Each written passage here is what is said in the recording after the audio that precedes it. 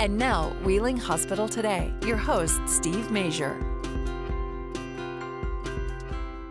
I'm joined today by Brandon Lichtman, who is an audiologist here at Wheeling Hospital. He's going to tell us what can be done for people who suffer with tinnitus. Tinnitus, or some people pronounce tinnitus, is a form of ear or inner head noise that only that person can perceive. Some people will actually categorize it as severe.